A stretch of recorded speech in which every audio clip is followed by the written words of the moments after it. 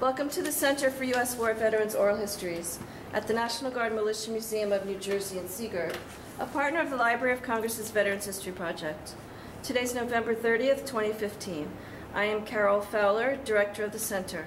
My honored veteran is William A. Wallace, who served in the United States Army in the Vietnam War. He served from September of 1969 until September of 1971, and was infantry, the 2nd Battalion of the 327th Regiment, 101st Airborne Division, light weapons infantry, 81mm mortars. That's true. Good morning. Thanks for having me. I appreciate it. Thanks, Bill. I got a chance to see your museum. It's outstanding. Outstanding. Wow. Thank you so much. Thank you for wanting to be here today, Bill. Your eyewitness account is considered a primary historical source and a valuable contribution to the Veterans History Project here at the National Guard Militia Museum. Good morning and welcome. Thank you very much. First of all, I want to know, how did you hear about this project here? I heard about it through a very distinguished gentleman whose name is Mr. Greg Parisi. He's a World War II veteran, walks around with a plate in his head as a result of a grenade that went off, killed several of the people he was serving with. The man is in his 80s, late 80s. He's a prime speaker at all the events around this area. I think he's actually in charge of the VFW in Asbury. The man is outstanding American, very distinguished. Mr. Greg Parisi, Gregory Parisi. Oh, okay. The reason I know him is because his son, Greg Parisi Jr., worked with me on the Howell Township Police Department for many years. And as a matter of fact, his two sons are police officers currently in Asbury Park, New Jersey. So, yeah, that's how I was aware of this particular program, through Mr. Parisi, who's a definitely distinguished war hero. I'm so glad to hear that. I used to film there, the veterans there. Oh, is that right? Excellent. Mm-hmm. Yeah. All right, so take me back to life prior to service. Anybody in your family served before you? My grandfather was a police officer in Nutley, New Jersey. My father was a lieutenant in World War II. So there's a little military history there on the part of the family. And then there's me. Tell me about assistant. I'm sorry. Tell me about your father's service. I don't know too much about my father's service. Never discussed it too much, other than the fact that I could see his pictures, you know, albums, looking through the albums when he was in the service, seeing his, I think he had a chest that had, you know, Lieutenant William A. Wallace Jr. engraved on it, and, you know, stuff like that. I know that he was stationed, ironically, on a fort that was located in, not the Philippines, in Puerto Rico. A lot of tourists have been there. I've been there myself. Oh, if you see, it's a common place for people to go to Puerto Rico to visit. Again, I've been there many times. And that fort there, we see the cannons going out over the water. That's where my father was stationed. So it was one of the better assignments, as opposed to Mr. Parisi's assignment, which carried much more danger. Okay, let's see. So you had been a student at the University of Tennessee. Yeah, go Vols, Peyton Manning. So yeah, I was a student at the University of Tennessee in those days. What were you studying? I was studying personnel management, you know, any type of business degree. I actually started in accounting and wound up in like personnel management. In those days, a lot of people were going to college primarily so they weren't drafted. This is just before the lottery system, so I wasn't subject to the lottery, and I was in fact, actually I wasn't really drafted. I was scheduled to be drafted on September 21st, 1969. Rather than that happening, I enlisted. You see on my records there, it says RA, Regular Army. I enlisted. Sorry, what's your date of birth? My date of birth is December 4th, 1946. Okay. So when I was in Vietnam, I was, what, 23, 24 years old. Okay. Well, how did you actually enter the service? I entered the service because I was going to be drafted. Oh, I got a notice that I was going to be drafted on September 21st. No, excuse me, I was going to be drafted on September 22nd, 1969. Knowing that, I enlisted the day before on September 21st, 1969. That's how it happened. December I or did that for a September? reason. September. Both were September. Okay. Yeah, And both dates were September. why the Army? My intent at that time, I was married then. I was married at 19. So my only goal was to get into the service as quick as possible and get out as quick as possible. I had other opportunities, but they would have required more of a time, more of a commitment. And, 19 years old, or well, then I was 20, what was I then, 23. That was my mindset. So, in answer to your question, I knew that on September 22nd, I was going to go to Asbury. I think it's draft board 33. And there's going to be 33 people there, 3 of whom were going to be drafted into the Marines. That's what I was told. To avoid being drafted by the Marines, I enlisted the day before to avoid that happening. Why? Well, at the time, I figured being a college graduate, I would be able to get into the military, and I would get some sort of like easy desk job, supply, typing. Yeah, who knows? Non-combat type of assignment. However, after I completed my basic training in Fort Dix, New Jersey, and I saw my orders were now sending me to Fort Lewis, Washington, in the state of Washington, going to advanced infantry training, I realized quickly that that was not going to happen, which was fine. It worked out fine. So the whole time you're in college, you're married? I was married at age 19. Not the whole time, but most of the time I was married, yes. So she came with you to Tennessee? Oh, yeah. Yeah, my wife was with me at Tennessee. It's very unusual. And you finished? Yes. Yeah, I'm a graduate of the University of Tennessee, and also Fairleigh Dickinson. On the other end of the story, I wound up being a police officer in Howe Township, New Jersey. While I was working for the Howe Township Police Department, I got a master's degree from Fairleigh Dickinson University. Wow. So, in what? Business as well?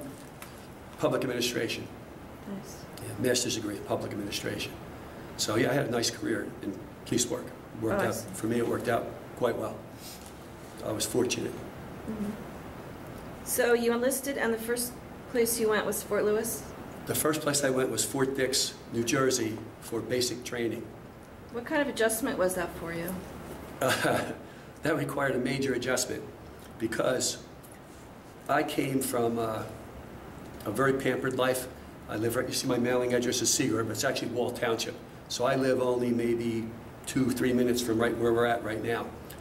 My mother, who was the greatest person ever, spoiled me really to death, almost to a disability. I never heard that before. Oh yeah, my What do you mother's mean? an amazing woman. Well, because she's trying to do so much for me, that in retrospect, I'm amazed that I could accomplish anything in life, because like in those days there was no remote controls, but my mother was the remote control. So when I get up in the morning, my mother had 3 eggs, bacon, my clothes were ironed and ready for me to put on. My entire life, my mother spoiled me her entire life until the day she died. And she was actually the most amazing person I've ever met in my life, was my mother. Not too many people can say that, but yeah, very giving, kind person. Took care of a lot of people in addition to me, which is a whole other story. But in any case, yeah, I was really spoiled. And the only thing that really saved me is the fact that I was able to go to the University of Tennessee, have some time to be on my own, and grow and develop a little more on my own. Yeah, it's just a fact. And then at Fort Dix as well, right? Well, Fort Dix, well, at the University of Tennessee, I also got involved in those days in martial arts. That was very helpful for me. The UT School of Karate was a big part of my life. Something I got involved with maybe when I was, maybe my first year at the University of Tennessee. So that was good, and something I continue with. My boys are high-ranking black belts today in judo, jiu-jitsu, karate, boxing. So that was my life. And but so now I'm at Fort Dix. Now I'm used to a very pampered life, and now I'm standing out there freezing at parade rest, moving up in these little circles they had, and you would move from circle to circle to circle, getting closer and closer to the mess hall. When you finally got into the mess hall, you would sit down. If they give you 10 minutes to eat, it was a long time. So this was another shock to me, because I'm used to, even to this day, if I'm not eating with my friends, I'll be the last person to finish the meal, because I was just used to it as a child. I take my time, eat my meal. In the military, that doesn't happen. And yeah, it was quite a shock for me, very much so, definitely. And taking care of your own clothes, I guess, too, right? Yeah, all of that stuff. My mother always washed my clothes, ironed my clothes. First time I ever did it in my life, all my stuff came out. I forget, blue or pink, it was a disaster. But you know, it is what it is. But nevertheless, my mother must have done a reasonably good job because you know, I did quite well in all the things I did. I actually excelled as opposed to get by. But myself, my own mind, I'd be like thinking about it, I said, oh man, I'm lucky I could even get by at all, truthfully. So when you got to boot camp or Fort Dix, what were you good at? Well, I was a pretty good athlete. They had different types of competition. They had, the first thing I think was the M6, well no, it was the M14 competition. I was one of the top, I think it was the top 3 in the battalion. I'm not sure about it, but I know the top 3 people got to go home. Now this was a godsend to me because I was married. So I got to go home with 2 other people and everybody else stayed there. The following week they had M16 competition. And again, I was in the top 3. I got to go home.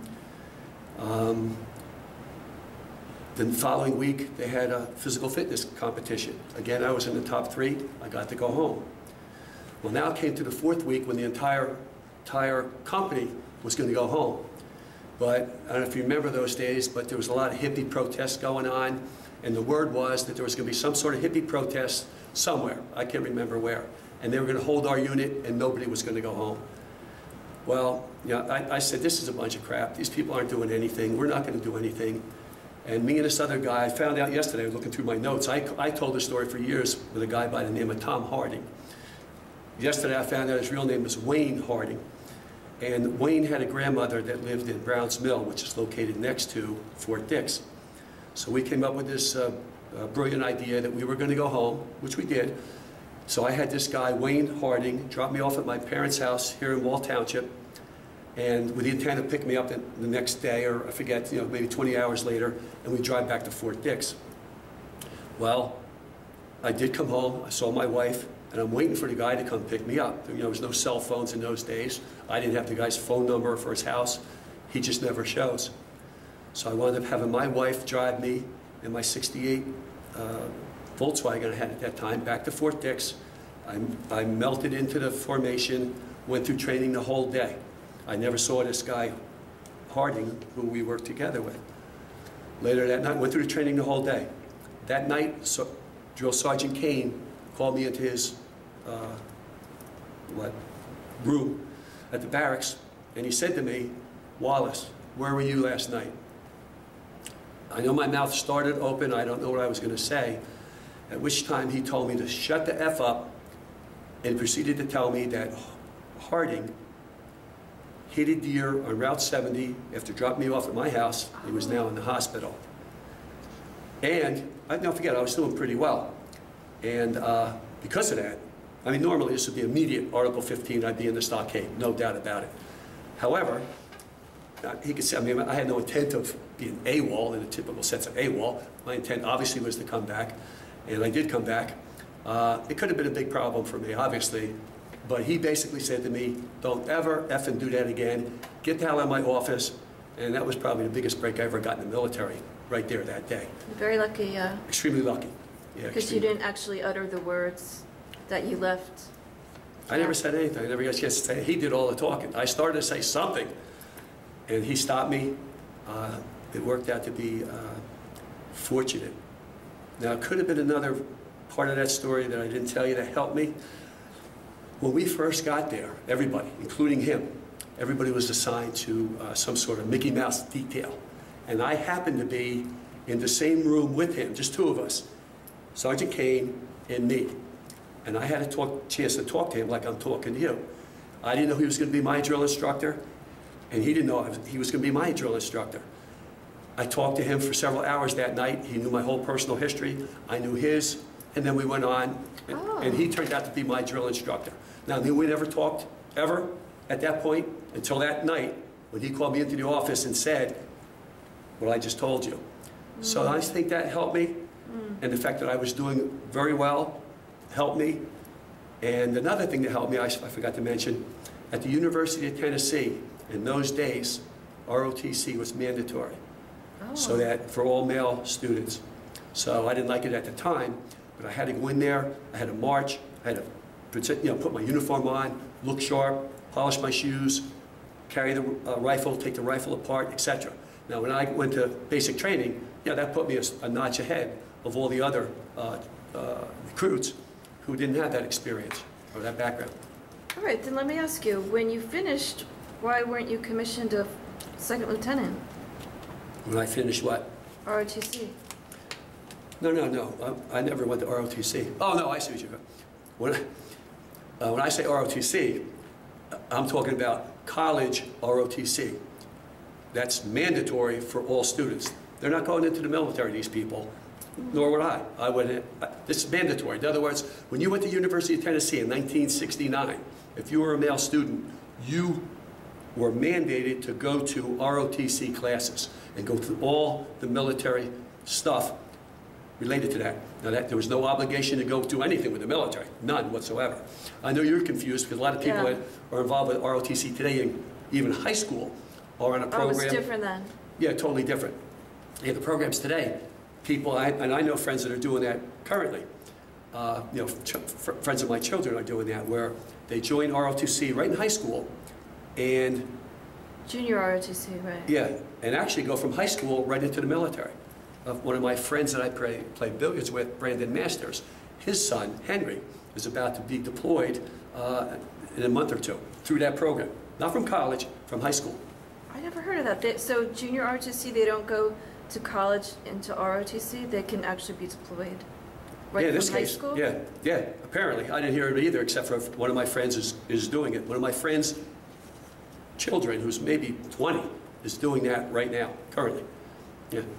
So let's get back to Fort Lewis. You mentioned advanced infantry training? Well, Fort Lewis, I went to advanced infantry training. So I knew now pretty much my fate was set. I wasn't going to get any easy job, desk job, or that type of stuff. So that was fine. Now I'm in. Once I'm in, I'm in. I'm all in. That training was very good. That was excellent training. I had some of the worst days of my career actually at that base, because when we went out into the field, Fort Lewis is the worst place in the world to be in certain months. December, January. When I got there, they issued gear like you're going fishing. You know, you see on TV the people were, I'm like, what are they giving us for? Giving us this gear for? Well, I found out in a hurry. Because if you check the weather there in Washington, the state of Washington, January, February, it rains almost constantly. It's cold, it's damp. They have a heavy fog that like eats right through you. It's really, really bad. I think we had some guys die of spinal meningitis. One morning I woke up, my bed was soaked. I borrowed a thermometer from a guy, I took my own temperature. It was 103.6 or 7. I remember it to this day. I said, man, I'm not telling these people that I'm sick, because they'll put me in the hospital, I'm due for a leave like in a day or two, and they'll cancel it. So a good thing about the weather was freezing. So I was out training, I trained all day in this freezing weather, and I got to come home. The downside of that, right here in Wall Township, I came home, I was deadly sick. And the way I described to people, my friends, how sick I was. Now I was young, I was married, and I was in good shape. But during that entire visit, there was no sexual relationship with my wife at all. That's how sick I was. I was deadly sick while I was on leave. I just barely sort of recovered when I went back to Fort Lewis, Washington. Yeah, I probably almost did die then. And other guys did.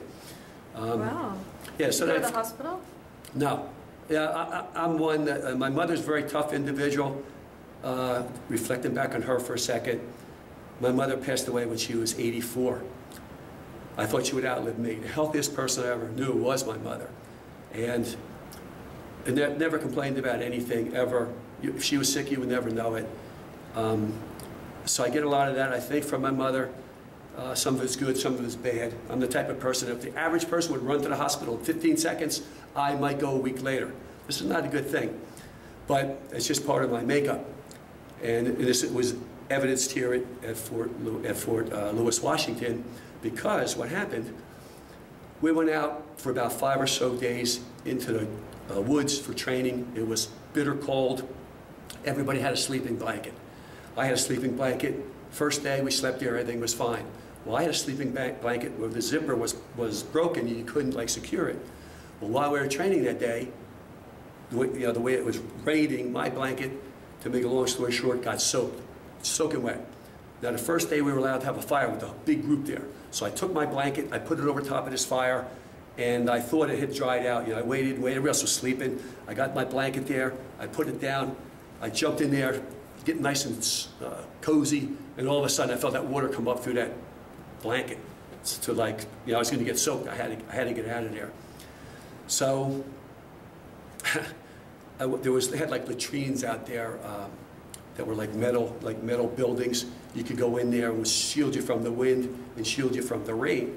So I went in there, and of course the smell was horrific, but I would go in there and I would do like squat thrust. You know what squat thrust is? 1, 2, 3, 4, it's a powerful exercise. I would do maybe 2 or 3 minutes of that, additionally hold me for a half an hour. Wow. It got to the point I was doing 15, 20 minutes of that, which is hard to do, and hold me for 5 or 10 minutes. So, yeah, I probably could have went to somebody and told them or whatever, but again, it's just not in my nature to do that. So I just dealt with it. After that experience, which lasted a couple days, not just that day, my fingers and toes were numb for probably 2 or 3 months. Again, I never told anybody about it. My wife, I told you, I'm telling. That's just the way I was. So that was a tough time. I got through it. These tough times are good because you can rely on these tough times when you have tougher times in the future. It's a good thing in some respects. So I got through that training, and then I went from there to Fort Benning, Georgia, for actually NCO training. It's kind of like OCS training. It's the same thing as OCS, the officers training, but it's called NCO training. It's the same course but shorter. So I did that. It's a voluntary program. That was an outstanding program. It was really tough. What do you mean it was voluntary? You were sent to... You had to volunteer for that, I believe.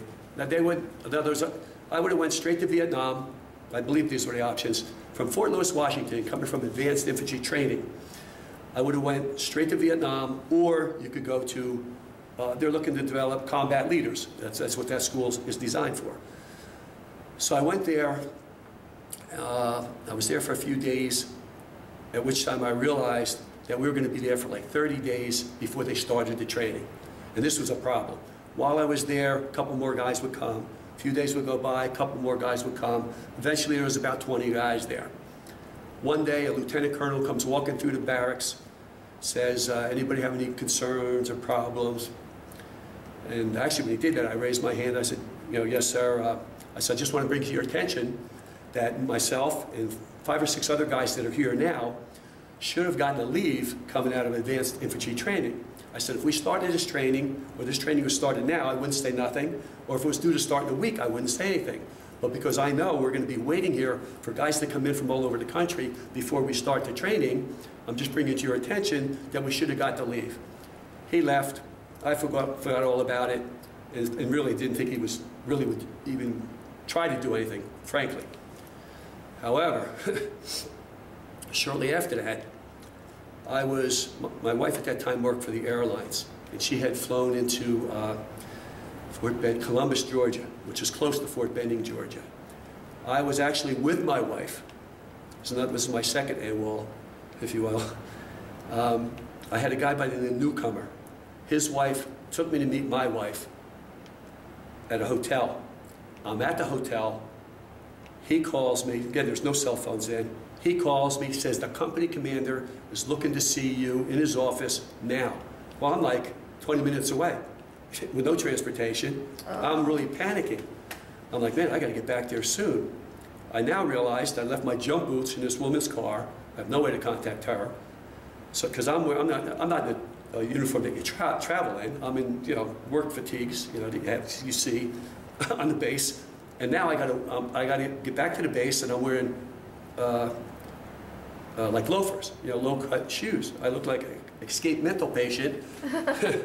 So I get into a taxi, and I tell the guy, listen, you got to get me back to Fort Benning immediately. So the guy gets me there pretty quick. I'm running across the company area, and my heart's pounding because if anybody sees me, I'm in big trouble. I get to my barracks. I'm trying to, the guys are all there yelling at me. You got to get up to the company commander's office. He's looking for you. The other guys that are due for a leave are already up there. So I'm trying to open my locker. It's a combination locker. You know, I'm fumbling with it. I'm all nervous. I finally get the thing open to get my other pair of jump boots out. Now I'm trying to put the boots on. You know, there are all sorts of laces and stuff. I finally get it on. I walk into the company commander's office, and as I walk in, I see the other guy standing there. I see the company commander, who I'm seeing for the first time, and I see him slam the phone down.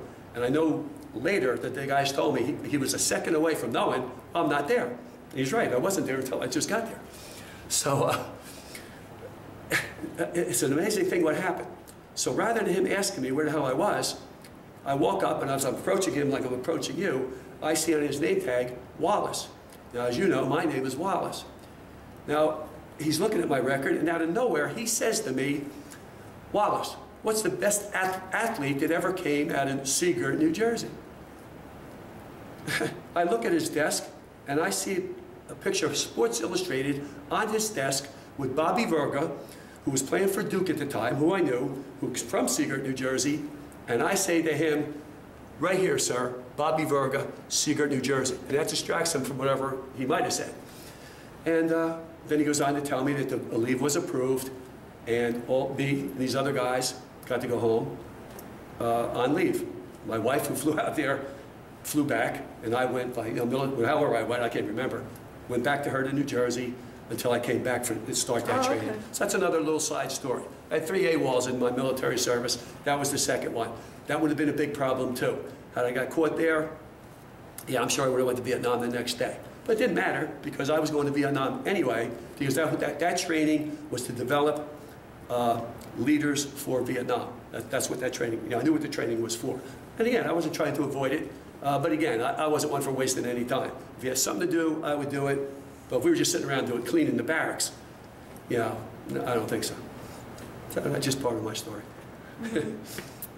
Did the company commander, was he aware that you're the one who spoke up about getting a leave? I don't know. I don't think so. I don't think the guy I talked to was aware of it because he just said, does anybody have any concerns? I just raised my hand and said, I do. Myself and a couple, I think 7 or 8 other guys should have got a leave. That's all I said to him. I really didn't think he would care, honestly. Right. I was shocked. I was shocked when I got that call telling me they approved the leave and I should be there. I shouldn't have left, but yeah, I came back quick. Mm-hmm. If I didn't get the call, I would have just came back the following day. While you were there, were you taught by Vietnam combat veterans? Vietnam combat veterans. Let me think about it. While I was there, I'm not so sure. I can't really remember, to be honest with you. I don't know. Do any of your officers stand out? Drill instructor. Well, you did talk about the drill instructor already. Well, Sergeant Case stood out because he saved my life, my military life. Yeah. Anybody else? No, they were all good. I mean, I had nothing bad to say about anybody I ever met in the military, truthfully. Wow. Yeah. You hear stories. Yeah, I mean, if you did what you're supposed to do, you would have, quote, you would have no problem. Yeah, I mean, I consider, see, here's my thing. I believe that everybody should serve the country, before then and now. Every person, male, female, should serve the country in some capacity. You don't have to carry a rifle, you don't have to approve of any wars, but you should serve the country. If that was the case, trust me, it would be the best thing for the individual, and would certainly be the best thing for the country. Another part of that is, my son, or me, should have the same liability, risk of liability as the president's son. And if you want to have a good country, the president's son should have the same chance of being drafted into a war as somebody coming from the ghetto. This is my personal opinion. Again, if you want the country to be run properly. In the days I'm talking about, people with contacts would get into the National Guard. There was a day, and people know what I'm talking about, there was a day that people went into the National Guard to avoid going to Vietnam. That doesn't, there came a day, obviously, when that ended, to the shock of many people who were in the National Guard at the time. I'm not talking currently, but if you go back into the history, that's a fact. that people would get into the National Guard to avoid combat. Yeah. Those days are long gone, Right. I recognize. But I'm just trying to put a historical You look around reference. this room. Oh, no question, Yeah. no question. But I'm just telling you how it was back in the day. And my point is, everybody should have the same chance of death representing the country, no matter where you are in the social economic strata. This is my personal opinion. Mm-hmm. Where'd you go after Georgia? From Fort Benning, Georgia, I went to Fort Polk, Louisiana. In Fort Polk, Louisiana, I was a drill instructor for the advanced infantry. So you can see I went pretty much full circle. At this point, I'm now a drill instructor, not for basic training, but I'm a drill instructor for the advanced infantry. All of those people, at the end of that training, including myself, are going to Vietnam. What that meant was, when the first day I got in Vietnam, I knew a lot of people. Well, because all the people that went through the training I just told you about at Fort Benning, Georgia, all of those people were going to Vietnam the same time as me, and all these people I'm training now in the advanced infantry, all of those people are going to Vietnam also. So yeah, the first day I hit Vietnam, I knew a lot of people well. You know, I knew them well. Kind of unusual also. I don't know, for me it wasn't unusual, it was just a fact. Yeah, so I just knew a lot of people. So from Louisiana, you went to Vietnam? From Fort Polk, Louisiana, I went directly to Vietnam. And when was that? I see by looking at my record, I was in Vietnam for a year and a day. I knew it was a little late because we couldn't get out on time, but apparently it was 1 year and one day I spent in Vietnam. We were all flown into Cam Ranh Bay. So I entered the country flying into Cam Ranh Bay. That was 1970? That was, I guess, about September 5th, 1970, yes, yes. Okay. And again, one of the worst days I had in Vietnam, or in the military, was the following day when they put me in a bunker by myself. I don't know if they did this for harassment purposes, I'm not really sure. It didn't matter, but in any case, my second day in Cam Ranh Bay, I was driven out to a bunker position by myself. I think I had an M50 or M60 machine gun, and I was in this like foxhole that was like, had water down there, and there was mosquitoes galore. Now, if you ever look at a Vietnam movie, you'll see the real troops, you know, real footage, and you look at their helmet, you'll see that little plastic vial of mosquito repellent in their helmet. Now, unfortunately, when I got dropped off there, either intentionally or whatever, I didn't have that mosquito repellent. And again, I didn't know nothing about it that day. So that night was hell for me because I'm there by myself. The mosquitoes are just eating me alive all night. I would try to get over a poncho liner. You know, they sound like airplanes under there. And there's just nothing I could do. I was just eaten alive that whole night. Nothing I could do about it. And so another part of the experience then, you know, I come from a religious background. I'm not a fanatic or anything, but I'm a religious person. I did a little reading of the Bible before going to Vietnam. I figured it was a good time. I did find, by the way, that there is no atheists in foxholes. I find that personally true. But nevertheless, I was concerned about, you know, whether I'd be able to shoot somebody and having thoughts like that, which I think are normal for a young person. But that night, I'm in the foxhole by myself. The first time I heard some rustling or movement out there, there was no doubt in my mind I was going to pull that trigger on that M50 or M60 machine gun without any hesitation. I didn't have to, but because nothing more than that happened. But I was more than prepared as of that second to you know, be a combat soldier, same as anybody else would do, I believe. To use your training in the location where you found yourself? Yeah, I don't know how much training I had there. You know, like I say, they dropped me off. No, I mean to use your training that you went through all the time. Well, I had a lot of training. I mean, I trained for a whole year in the infantry, if you look at it, before going to Vietnam. That's a lot of training. And the training in the military is outstanding. I mean, it really is. Did that include the 81mm mortars? Yes. The infantry training? Well, see, this is another thing. If you look at my MOS, you'll see 11 Charlie. 11 Charlie is what we call a glorified infantryman. It's kind of a joke among ourselves. And that in the infantry, they're either 11 Bravo or 11 Charlie. But really, it's all 11 Bravo. The chance of getting to work with the mortars is rare. Although in my case, I did. But really, anything 11 is infantry. You know, I think only, what, 0.5% of the population ever gets to really serve in the military. And our whole population. So think about it. There's a very small amount of people in the country have any knowledge of what really goes on in a war situation. Right. All right, so you said it was the worst night of your life. Did you dream with the mosquitoes? Oh yeah, if I put you out in a place infested with mosquitoes and you're by yourself all night, it's going to be a bad night. Yeah, it was bad. Could you catch malaria, or you? I could have. This is another thing I thought of years later. When I went to my first fire base, which was Fire Base Tomahawk, and again, I was told, I don't know if it was true or not, but I was always told that before I got there, that fire base, they tried to overrun it 5 days before I got there. I know that Fire Base Tomahawk was under heavy attack because, talked about the National Guard, you had, I think, 4 guys killed in June 1969 on an attack of Fire Base Tomahawk, all from the same town, which was Kentucky? It was in Kentucky. I want to say Bardstown, Kentucky. From one town of 5,000 people, 4 people were killed there at Fire Base Tomahawk. 15 were killed from that town in Vietnam. That's a heavy hit for one town. Big time, big time. Where was Fire Base Tomahawk in Vietnam? Fire Base Tomahawk was above Da Nang. Like in Da Nang, well, first of all, they divide the country into 4 quadrants. It's called 1, 2, 3, 4. 4 being Saigon. 1, we called it I Corps. We didn't call it 1, we called it I Corps. And that was the northern part of South Vietnam.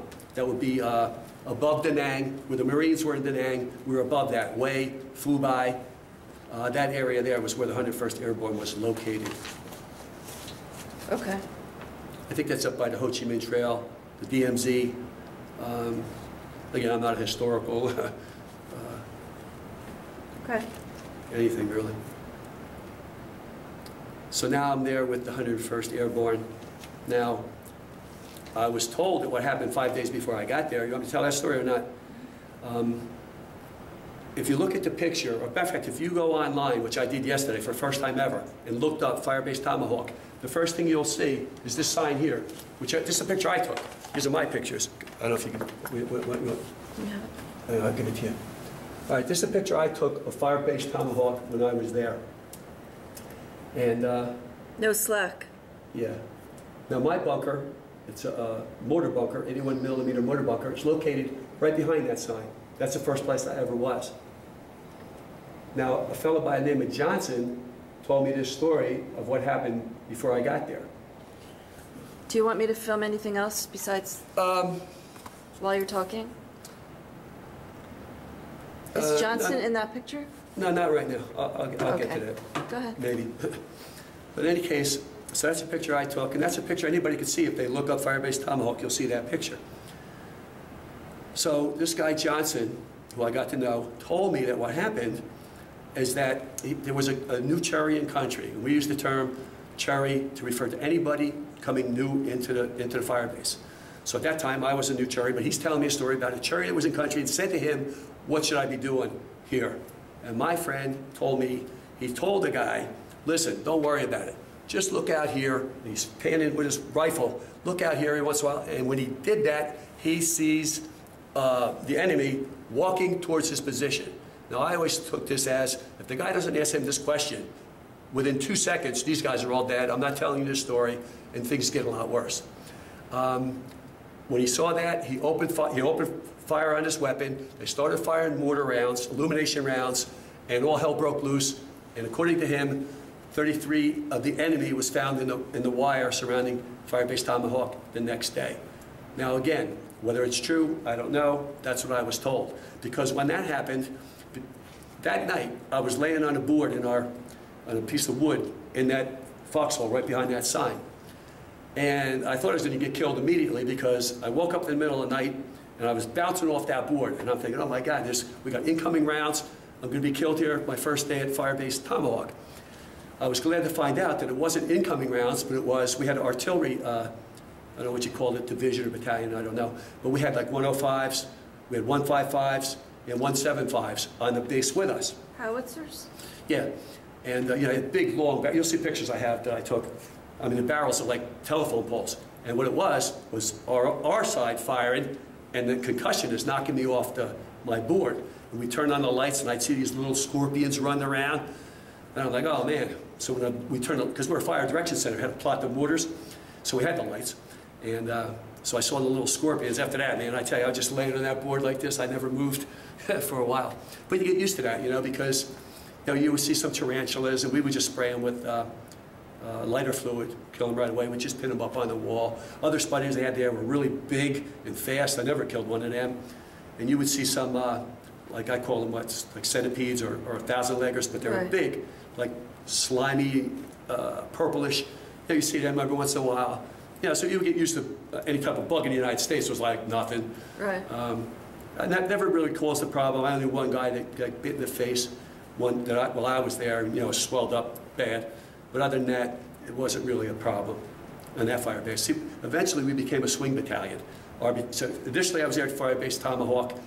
Then our battalion became a swing battalion, which meant when other battalions went back to rest, R&R, whatever they did, we would go out there and take over their area. So that presented some problems for us because, one area you might have mortars coming in at you, another area you'd have rats all over the place. It was different, just different experiences based on where you were.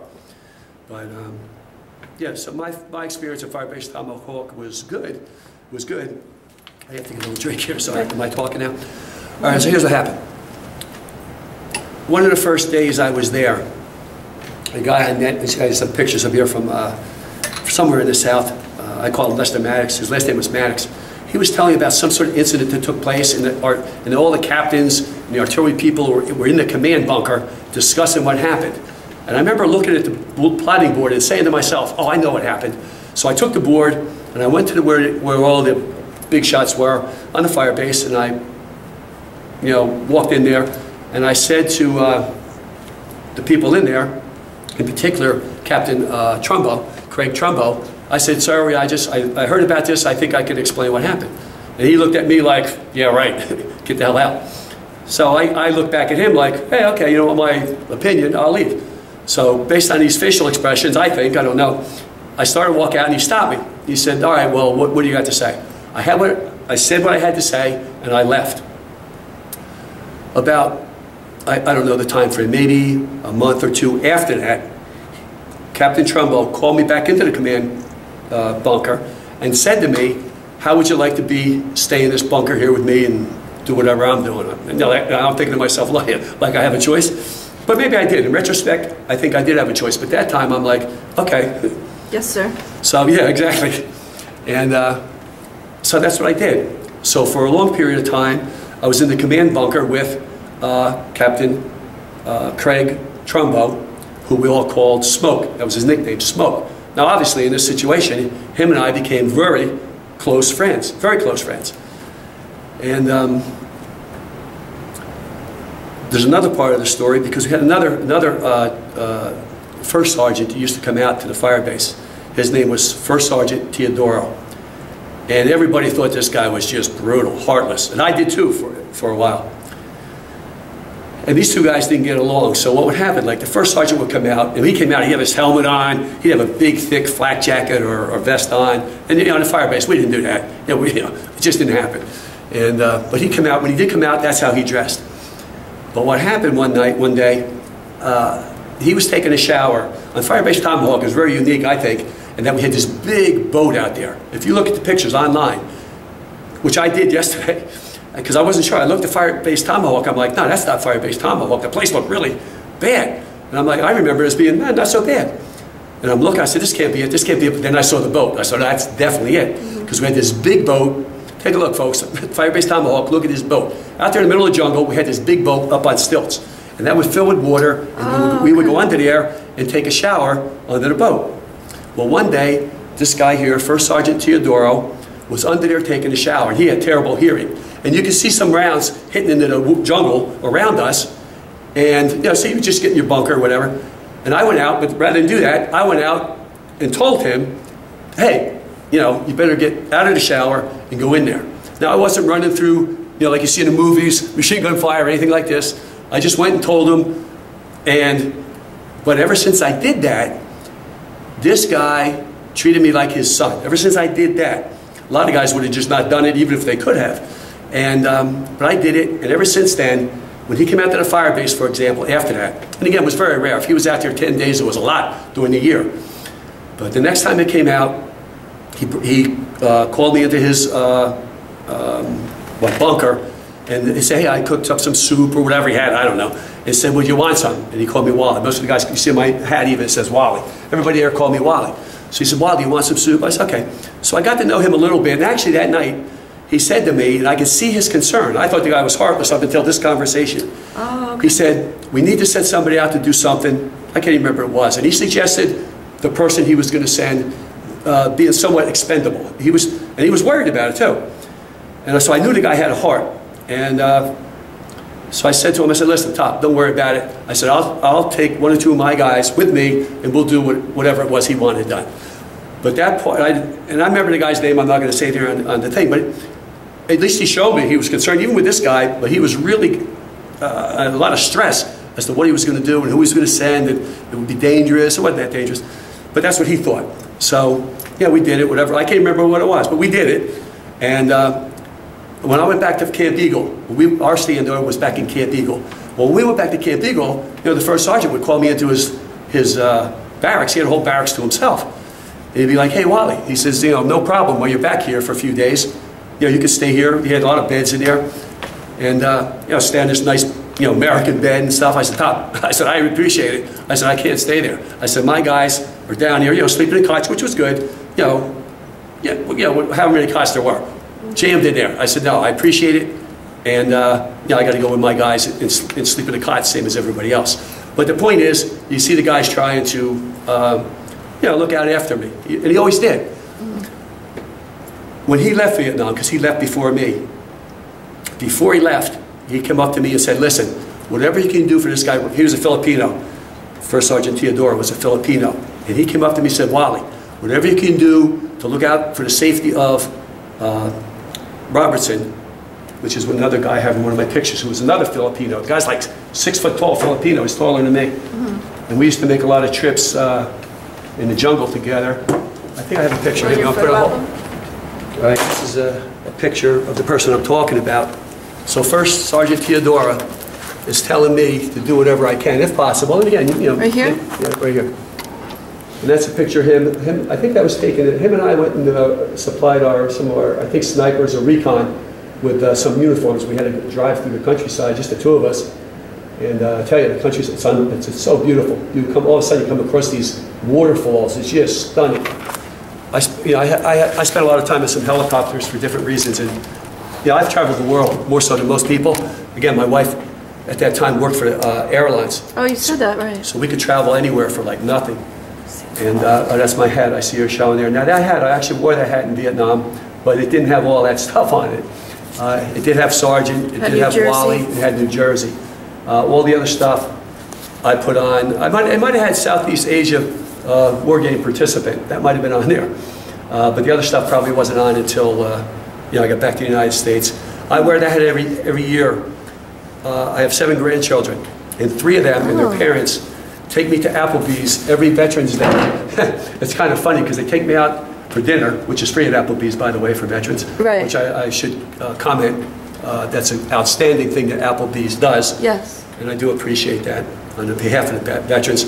So every Veterans Day, one of my grandchildren will wear that hat, and I have other Vietnam hats. They'll wear them, and we'll go to Applebee's and have our, which we just did, you know, recently. Okay, well, I forgot where I was. Because at the time, my wife worked for the airlines, so I could fly anywhere for basically nothing. But nevertheless, even to this day, probably the most impressive sights that I've ever seen go back to Vietnam. When I'm in the helicopters, flying in those days over the jungles of Vietnam, it was unbelievable. Because it's like going back to prehistoric times is the best way I can describe it. I mean, it's just unbelievable. Like untouched? Untouched. Yeah. You know? I mean, you look in one direction, you would see the ocean there, you know? Another direction, from the same view, you would see all the rice paddies. You turn in another direction, you see nothing but the jungle. Yeah, it's just awestruck with the view, flying around the helicopters, and for, you know, at different times for different reasons. I had one veteran tell me that if there wasn't a war going on, it would be a nice place to go on vacation. Well, I don't know what you would do in those days. I know currently, I guess it is a vacation spot today. In those days, yeah, I don't know. Well, I shouldn't say that because, see, again, I was in northernmost Vietnam. There's nothing there. You know, I used to hear stories about guys sending home for money, you know, re-upping to stay there. I'm like, well, yeah, what's going on? How can this be? Well, I found out through circumstances. There came a time when I brought a prisoner from I Corps, you know, where we were, all the way down to 4 Corps to Saigon, LBJ, Long Binh Jail. I brought a prisoner down to Long Binh Jail. I was by myself. After I dropped the prisoner off, I got lost, and I found the MACV compound. And I'm like, whoa, this is a whole nother world down here.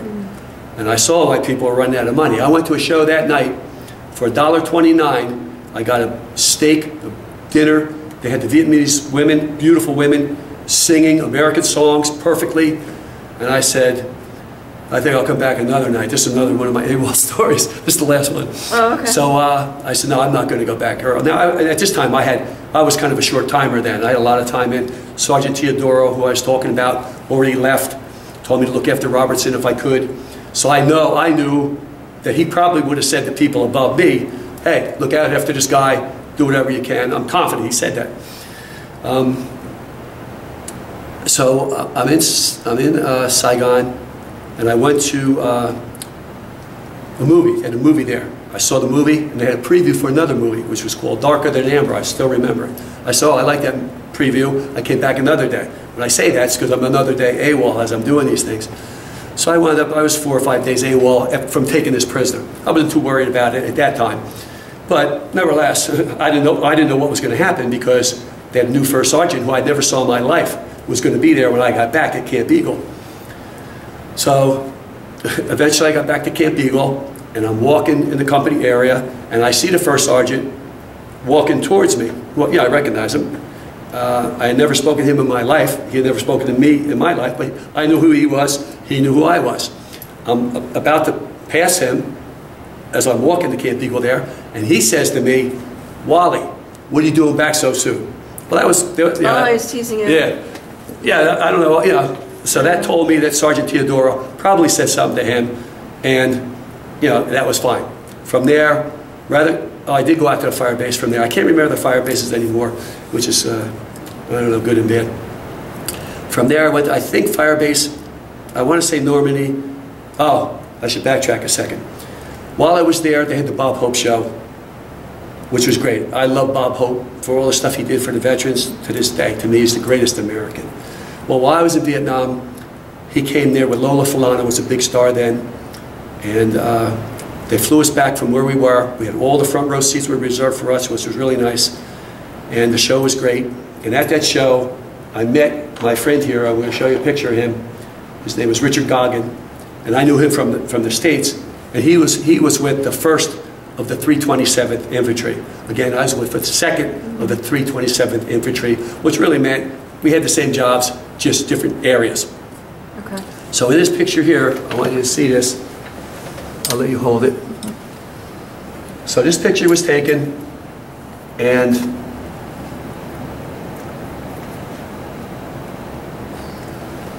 about 5, 6, 7 days after that picture was taken, I went out to fire base, I think it was Normandy, I could be wrong.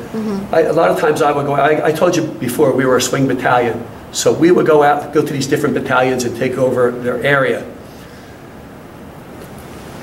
For whatever reason, I would be sent out with like an advanced party, 2, 3, 4, 5 people, small group, myself included, would go out to the next fire base before our whole unit got there. When I went to the next fire base, I think it was Normandy, might not have been. Again, I told you I knew a lot of people in Vietnam. When I got to that fire base, I ran into an E6 that I knew from the training program in Benning, and I think his name was, I want to say Thurman, I'm not sure, but in any case, I'm talking to him, and he says to me, did you hear that Goggin was killed? I said, no, it can't be, I just saw him. He goes, well, you know, that's what I heard. Now again, I had a lot of contacts, I had a lot of power, informal power, for different reasons, so I was able to get a helicopter for myself from that fire base and go back to Camp Eagle. And I wound up going to an area, wasn't Camp Eagle, but somewhere else back there, where I actually found and talked to the medics that pulled out my friend and another guy I didn't know, two bodies, out of the waters there, and they were listed as drowning. Now this always bothered me to this day, and I'll tell you why. I had one dream in Vietnam. Excuse me. I had one dream in Vietnam, and this is the dream. I was at this fire base, the same fire base my friend winds up being killed at, and my dream is this. You ever have a dream, you wake up and you're not sure if it's real or not? I have one of those dreams. The only dream I ever had in Vietnam, and this is it. I wake up, and I'm standing at this stream with Johnson, this guy Johnson I talked about before, because we used to go down, me and Johnson used to take a Jeep, and we would go down to this stream and resupply our snipers, resupply them with ammunition, food. The two of us would do that. And one day, we parked the Jeep a considerable distance away from the stream. Not real far, you could see it, but it wasn't real close where I could just grab a weapon real quick. And that bothered me that I was doing it, but I did it anyway. I think at that time I might have carried a 45 on my hip also, I'm not sure. Sometimes I did, but my M16 I know I left in the Jeep. And we walked up, we made the delivery, I forgot all about it. Well, that night I had this dream, and the dream is I'm standing there by the stream, I hear some movement in the weeds where you can't see really what's really there, and I look over there and I see Vietnamese soldiers coming towards me, and I now look in the other direction and I see Vietnamese soldiers coming there, and I remember turning to Johnson in the dream, just like he's this close to me as you are, and saying to him, "Oh, F." I'm like, just like that, and I woke up, boom. Now what's weird about this dream is, my friend, about, I don't know, a month or two after this dream, the key being after this dream, this is how I believe my friend died. Now, I never checked the military records. People told me he was listed as drowning, which always bothered me. The guy was a powerful individual. He didn't drown. He might have been drowned. Yes. Again, to this day I don't know, but I'm confident that him and this other guy in his unit were drowned at that location by some enemy forces. That's what I believe happened. So there was no shooting? What did the medics tell you? You didn't have bullet wounds? I don't think, no. I didn't get to talk to those men. I went to the medical unit where other guys told me that the medics told them that they died, they drowned. So I don't know. Maybe he did have some bullet wounds. I hope that he did in some respects, and I know he didn't drown. It always still bothers me that they said he drowned. So I don't know if there's some way to find out, but in any case, he died, which was tragic. As any soldier that's ever died in any war is tragic. Right. So. Did you ever speak with his family afterward? No, but I thought about it. I thought about it. Yeah, I did. I thought about it many times. And actually, what happened? Here's what happened. I told you I was in the command bunker with Captain Trumbo. It's just the two of us. Obviously, we're going to be close, and we were close. A time came when he was going to get. First of all, Captain Trumbo had been in Vietnam a year before that. Served a year before this year. He was Airborne Ranger Special Forces. This guy was a serious career soldier. There came a time when he was going to get transferred out into one of the infantry units. And he told me about it and asked me if I wanted to go with him. Now this was tough because I was tight with him. And I contemplated it, but I didn't do it because at the time I was married. And living on a fire base is a lot different life than the people who are right around us. We travel battalion strength. Our company is Echo Company. Echo Company is the mortars, the recon, and the snipers. It's a specialized company. The other companies, A, B, C, D, are around the fire base. It's one big unit, but the living conditions for the people who are off the fire base are much, I have a shelter over my head. It's entirely different, entirely different. Although, I have seen soldiers come onto the fire base and they would be like shaking. And I'd be like, what are you doing? Because they would be nervous to be on the fire base because they knew the enemy knew exactly where they were. And they were more comfortable in the jungle, ironically. Yeah, I found it surprising, but it is what it is.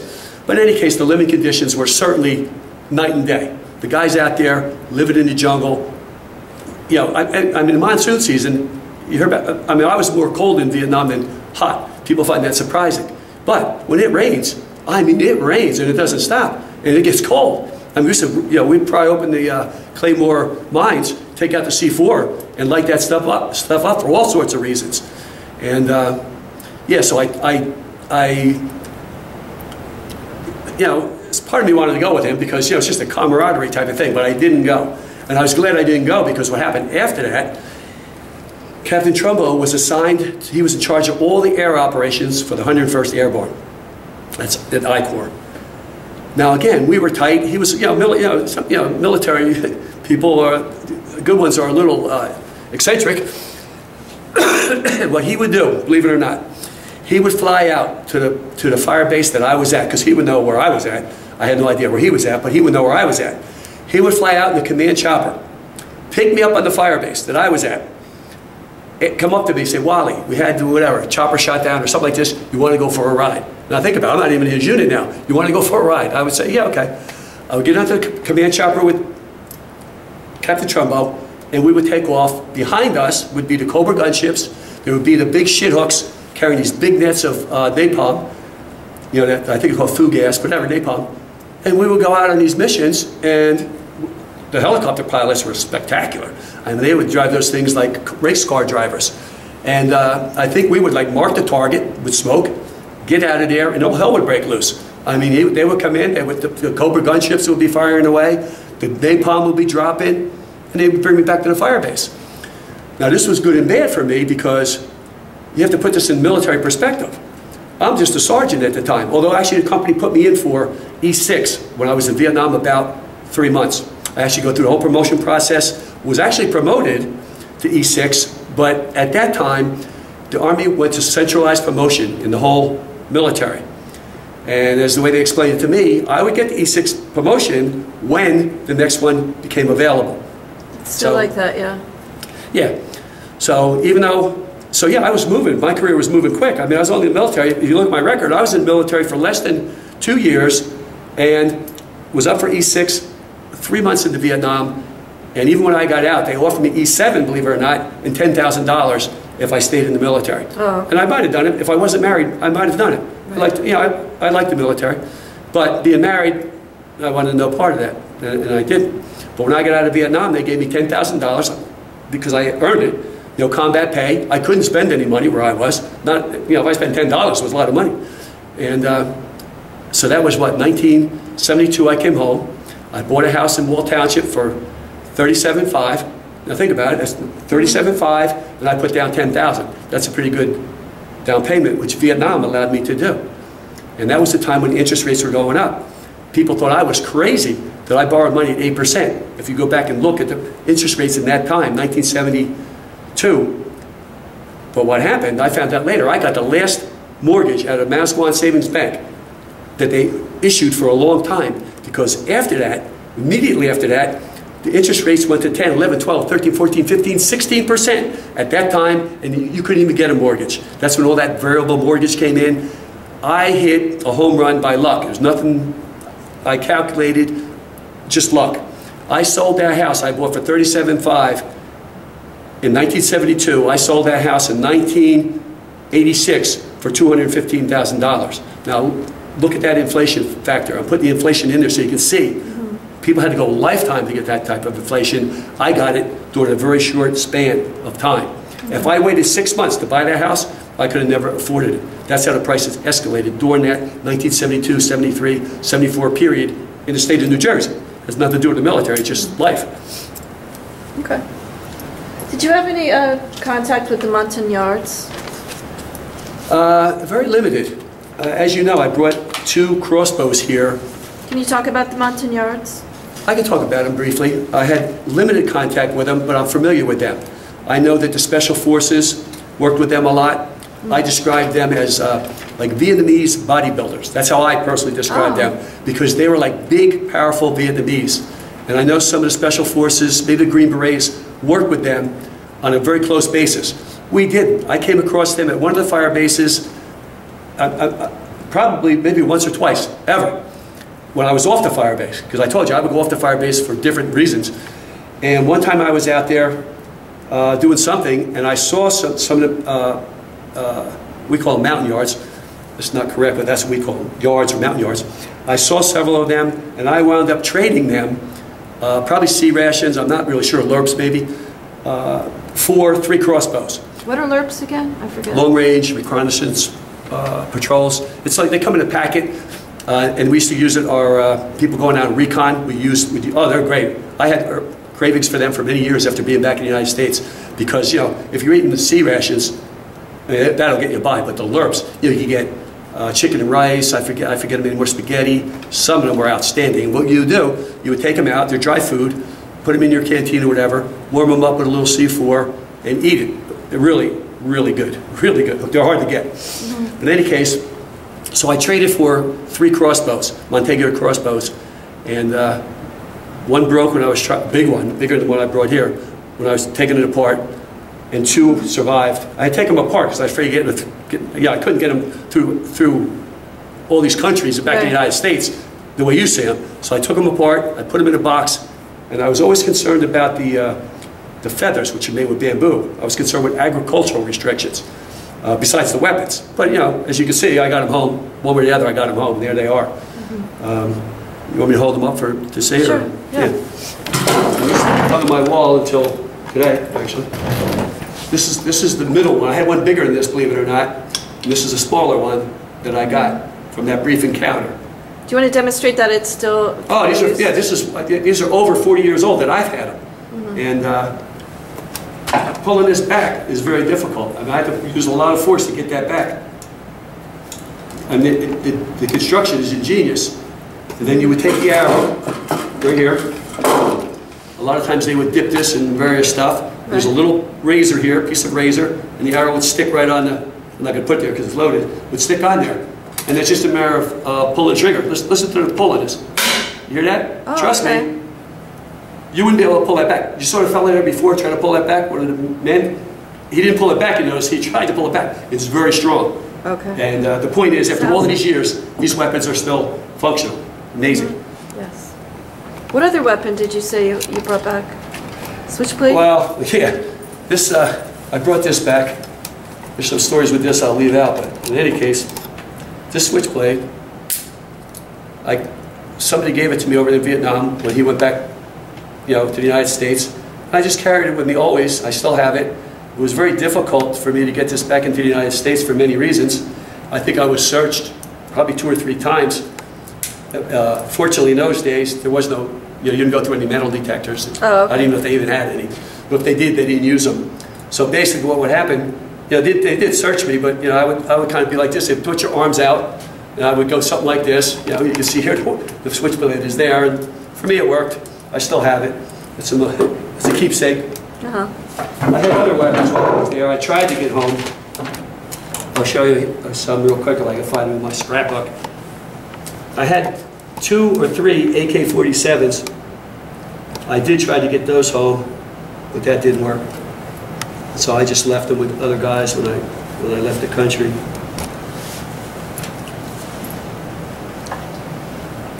Here's me right here. These are again just my personal scrapbook. Right. But this is me at Firebase Tomahawk.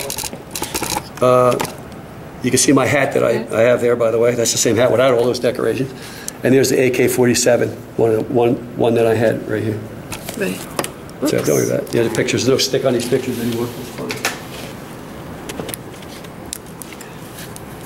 Okay. So yeah, getting those back into the country was not possible. The last part of my service, I went out to another fire base. I can't remember the name of the fire base. And there was a new captain that came in there that was rubbing a lot of people the wrong way. I didn't get to know him too well, as this story will tell, but it was a bad situation. I won't say too much to identify this captain, but let's put it this way. I went to go into my command. I stayed at the command bunker also here. And I went into the command bunker one night. There was only 3 people in there. Me, the guy I'm talking about, and a Sergeant Poisson, I believe is the way you pronounce it. It was an I think it was an E7. And I go in there and I see this E7 putting sandbags up, dividing the company commander's space from my space and his space. And I'm like, I'm wondering why he's doing this. Later that day, again, I told you I knew a lot of people. One of the guys from the infantry, not from our unit there, but one of the infantry guys there for whatever reason, comes up to me and said, "Hey, Wally, I wouldn't sleep in that bunker tonight if I was you." Now think about it. There's a guy coming up to me and saying, "Hey, Wally, I wouldn't sleep in that bunker if I was you." Mm-hmm. So nothing happened that particular night. Based on what was going on, I used what influence I had. I don't know how I did it, but I managed myself to get back to Camp Eagle, and I was now stationed on the bunker line there, mortar position, I think for one of the cavalry units. It wasn't the 101st Airborne, but that's where I now was with about maybe 5 or 6 other guys. I subsequently heard that that captain, there was some sort of incident where that captain wasn't killed, but he was injured seriously enough where he was taken back to the United States. What happened there, I don't know. Whether it was enemy related, I don't know. But oh, like fragging or something? Yeah, it's possible. Based on my knowledge of the environment, it's possible. I know these things happen, of course.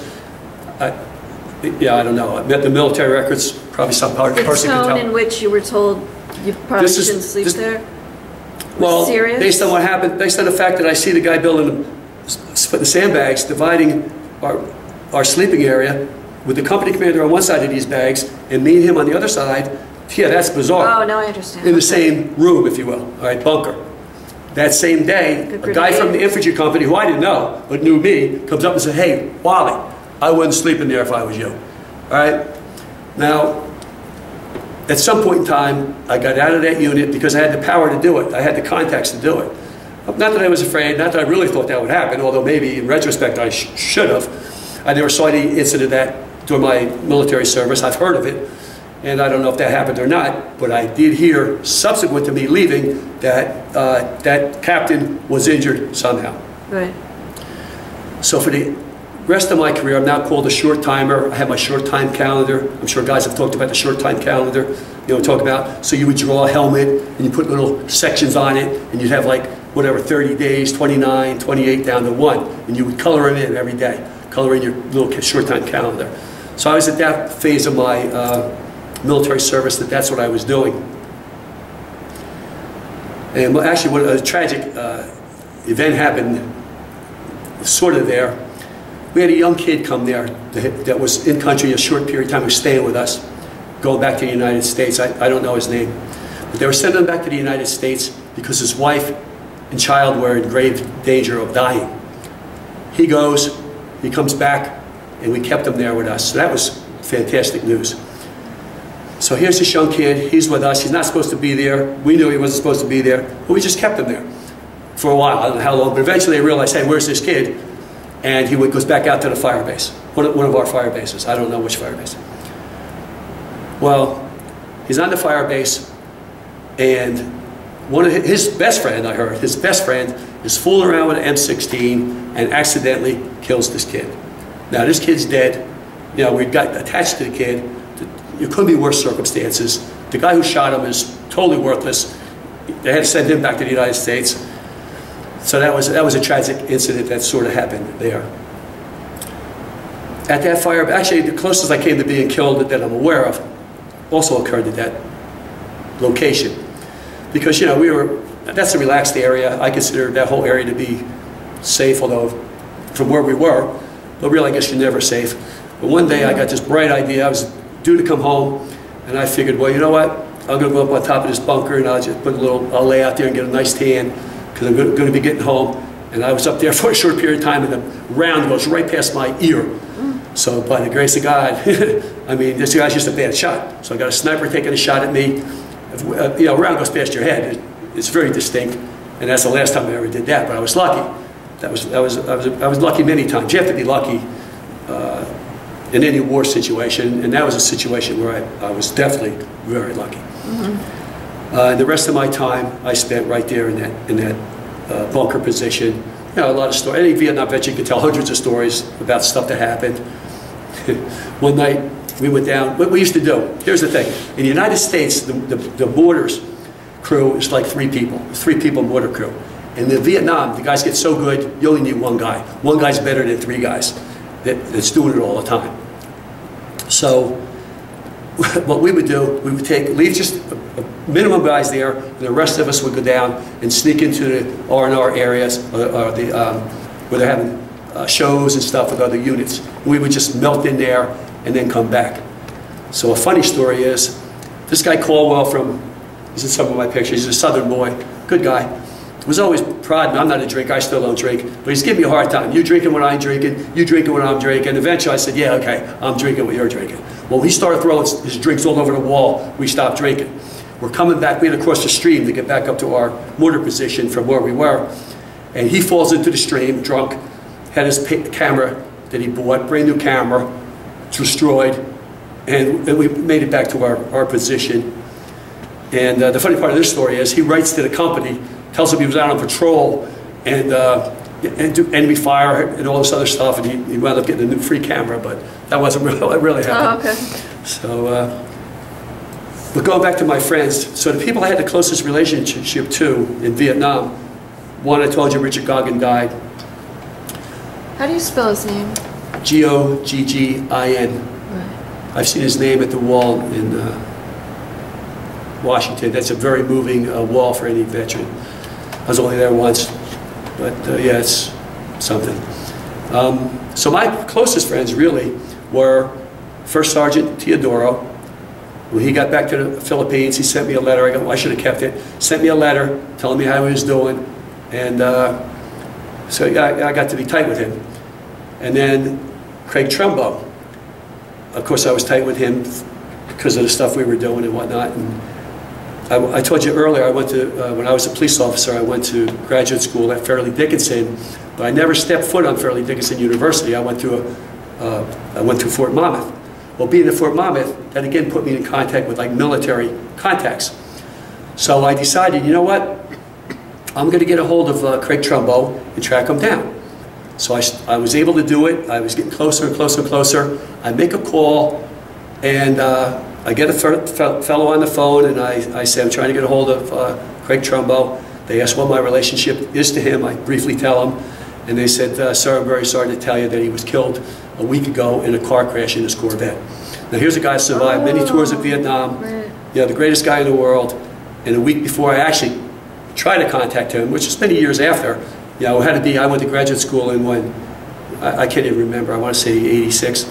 But a week before that, my call, he had died in a car crash. So I never did get to speak with him. I have no pictures of him, which I regret. He had worked at Fort Monmouth? No. I was at Fort Monmouth going to graduate school, and that gave me the thought of using my military contacts there, and I was a police officer, to track him down. And I was in the process of tracking him down. I don't know where he was really. It wasn't in New Jersey. I finally made a call. I was getting close to him when the person I talked to on the phone said, I'm very sorry, sir. He died a week ago. And I just stopped. That was the end of my search for trying to track him down because, yeah, we were very close, extremely close. So those are some of my quick stories. He's the reason that you had some of those opportunities in country. Oh, for sure. Yeah, because, well, this is a double-edged sword.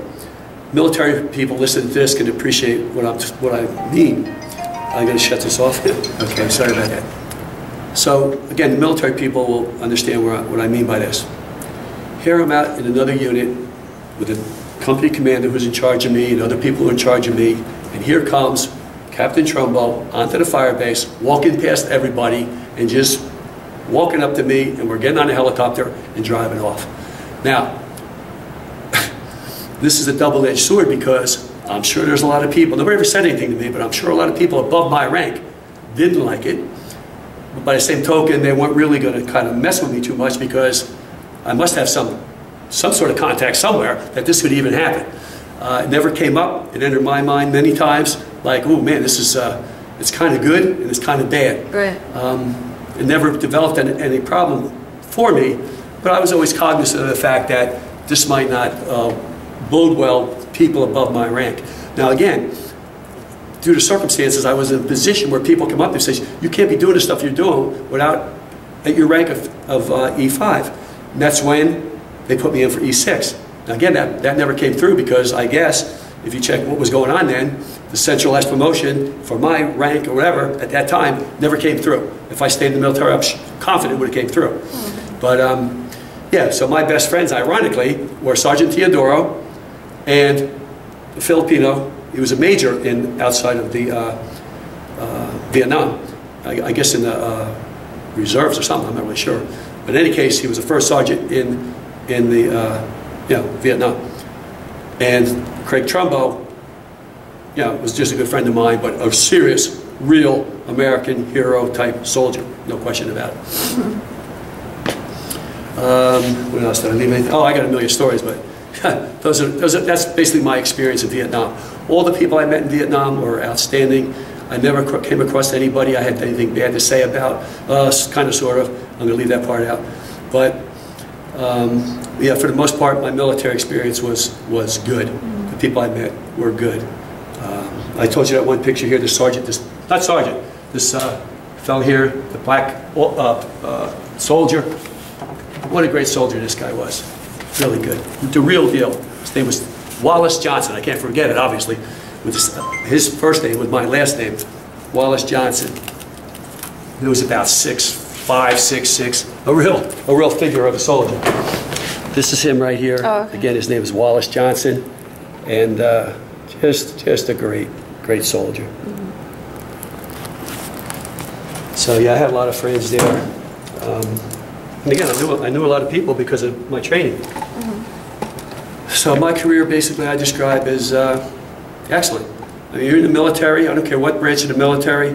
You're going to get 100 lifetimes of experience out of being in the military. Forget the combat aspect of the military. Just being in the military, I think, is a good experience for anybody. I think you want to avoid any combat if you can. If you knew the outcome, it would be good. Like for my own sons, if they could have the experiences I had and come through it okay, yeah, for sure do it. But not knowing what could happen, yeah, I would advise anybody to stay out of harm's way if they can. Mm-hmm. It's just common sense. It really is. So people know, I mean, war is hell. There's no question it is. What will happen, in a war zone, both sides are somewhat ruthless, and they get more and more ruthless. It's just part of the game. And I might note, by the way, which is true, I would many times pray that that God would forgive me for anybody that I would be in his position to have to kill. But by the same token, I never had that prayer without also saying in that prayer, asking for forgiveness for the enemy that might kill me. So that's a little touchy. Oh, okay. But that's true. I mean, that's just the way I felt about it. And if you look at all the wars we had with brutal enemies, the Americans are brutal too, don't kid yourself. But you look at the Japanese, you look at the Germans, look at the Vietnamese, and years later, I mean, the people get along well, Wars is a sad thing. It really is. Because people are people. All countries have really good people. It's evidenced by the fact that some of the worst wars we ever had, brutal enemies both ways. The people are over here, they're marrying our people, the Germans, all of them. You look at anybody we had war with. I mean, it's serious war. I'm not talking about little skirmishes. I'm talking all-out war. So, yeah, war is bad. And the best way to eliminate war, in my opinion, every country should be mandatory that all citizens go through the VA hospitals in their country. It will shake you to the core. I don't care who you are. It's tough. Bill, I want to say before I film your shadow box that I'm honored and humbled that you're here today to speak to me of your sacrifice and contribution that you made in service to your country. And thank you, God bless you, and welcome home. Thanks very much. Appreciate it. As you said, the airborne should be above the eagle. Well, yeah, what happened, my wife at the time surprised me with this, brought this someplace who really didn't have much military knowledge. Obviously, the airborne should go above the eagle. I never changed it. So I would change it except for you see the back, it's pretty secure. Okay. And again, these are just routine medals there. National Defense. National Defense, Combat Infantryman's Badge, of course. You're very proud of that one. Oh, you better believe it. Right. Yeah, to be sure. Not everyone gets that. No, that's true. A very small percent of the population, Right. less than 0.5% of the population. Served, yeah. Some of my accomplishments, expert M16, expert M14, expert mortar, I think it is. I'm not sure. I had some other ones, but those are ones I'm proud of. That background put me in good stead for my law enforcement career, which by the way, I came right down here to the State Police Academy. We're located right here, as you know, in Seagirt, and I was a member of the 135th class, and oh, right. I had a good career there. Matter of fact, I was the #1 shooter in that class, the top shooter. I actually took the academic award, and that's how I started my police career, but it was my military career that made that possible. Was that right after you got home? I got home, and I was thinking to myself, well, what am I going to do? My father, who I told you served in the military, but he worked for a Prudential Insurance Company. He traveled to Newark every day by train. It's like a 12-hour day. I was a college-educated individual at that time. I'm like, well, what am I going to do? I never thought about police work for a second. But I said, I got to do something that's going to keep me close to home. I came down here to the State Police Academy. I didn't know anybody. I walked into the State Police headquarters here. I talked to Sergeant Cunningham. I didn't know him. I talked to him. I gave him my military history. And the next week, they sent me to the State Police Barracks in Howe as a communications operator. It's really a dispatcher, but the State Police calls them communications operator. So I was now working for the State Police, waiting for a troop class to come up. And again, it's like the government. It could be a week, it could be years, nobody knows. I was there for 11 months at the State Police headquarters, waiting for a troop class. But while I was there, they started the Howe Township Police Department across the street. One man, Chief Morrell, Harvey Morrell. It was a one-man police department when I was first there, with the intent of getting bigger. While I was still there, waiting for a State Police class to begin, they hired 15 experienced cops from different towns, Wall Township, Aberdeen, Matawan. While I was still there, they now ran a test for new officers, which would be me, people with no police experience. I called my brother-in-law at the time, Freddie Killian, who was a Marine in Vietnam, and I said, let's go take this test for Hal. We took the test, and we were two of, I think there was like 400 people took the test back then, and two of us, myself and Fred, were 2 of the 5, I think it was, hired in 1972. That's when my police career started. So that worked out pretty good. There's all coincidence. Coincidence, I believe a lot of things that happen in life are fate. That was certainly fate because I didn't even hear of Howe Township. Even though it bordered Wall, I had no reason to go to Howe Township ever. And the first time I was there was I'm working for the State Police. Although I think we did go out there to get some illegal beer when we were younger. There used to be a place called Lou's, located at the end of Atlantic Avenue and 524. 547. Did you have to be 21 to drink? Yeah, then you did, yeah. Yeah, wow. You did. So, but I was, like I said, I wasn't really a big drinker, but we did do that. Oh, you said just that, to do right? It. Yeah, no, I was never a big drinker, still am not a big drinker. Socially I'll have a beer with pizza or something. Oh, okay. I was never into the drugs or alcohol, unfortunately. You're lucky, yeah. Yeah, I was lucky, yeah, for sure. But a lot of that goes back to, high school in those days, if you were an athlete on any of the teams, you couldn't smoke. If you smoked, you'd be thrown off the team. That was a good thing. So therefore, I never even thought about smoking. So, yeah. My wife and I graduated Wall High School in 1964. That's a long time ago. So it's all good. I was a basketball player. She was a cheerleader. And, yeah. You went through a lot together. Yeah. College, the war. Well, not with her, because we graduated high school together. But my first marriage wasn't to her. Her first marriage wasn't to me. We actually hooked up. My mother and her mother were friends.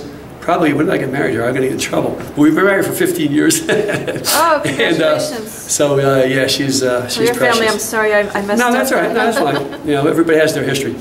And, no, she's precious. And we have the 7 grandchildren together, which are priceless. Yeah. How many boys do you have? Myself, I have 2 boys. My wife Joyce has 2 girls and a son. Her son is actually a lieutenant, studying right now to be a captain for the Wall Township Police Department. Great kid. And yeah, it's a pretty tight-knit group. to this day, like I'll take our grandchildren range from age 2 to age 10. And these kids are used to me. I'm very hands-on with the kids. I'm very physical with the kids. An example of that would be a brief example. When I take the last time I took my two daughters to Spring Lake Community Theater, a beautiful theater right here. One was 9, one was 8. They're still sitting on my lap the entire performance at age 9 and 8. You'd be like, well, how is this possible?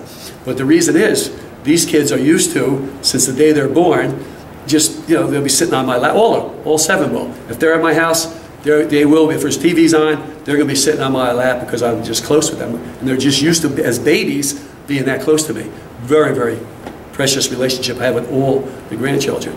And again, I'm used to throw them in the pool. I start with babies. I give them this little merry-go-round ride. That's where it starts with all of them. And now I can't get them out of the house. So I started a family tradition of, when they're at the house, it's getting hard now because they're big, and I'm not as strong as I used to be. To get them out of the house, I would go, okay, Poppy, they call me Poppy. I said, Poppy's going to fly into the car. And that's how we got them out of the house since they're babies. I would pick them up, and I would say, well, you want to be a flying princess? The boys, maybe a flying alligator. I'd fly them out, spin them around, bring them through the trees, and bring them into their car seat. So I still do it to this day. But I'm due to stop that with the older girls because they're too heavy. It's tough now. But yeah, I'm just giving you inference as to how tight I am with the grandchildren. Like This has taken place their entire life. Another thing I do that's special, and I suggest to people watching this, I've done this for years. I have a little magic box. In the magic box, when any of the grandchildren come over, it's there right now. There's stuff in it right now. 2 of the grandchildren will be there today. Whenever they come, which is frequent, I have something in that box. The girls, I'll have rings or necklaces or bracelets. The boys, I have little trucks. There's always something in that box for years. And one of the boys questioned me recently. He said, Poppy, are you putting that stuff in the box? About a month ago. And I said, Evan, do you think I have enough money to buy all that stuff that turns up in that box? And he was like, no, I guess not. And I dismissed it. Eventually, they'll realize that Poppy's been putting stuff in that box for years. It's still, including today. So that's just things I like to do. Nice. It's a beautiful way to end the interview. Speaking about your family. Oh, yeah. Yeah, they're the best. Great job. Thank you.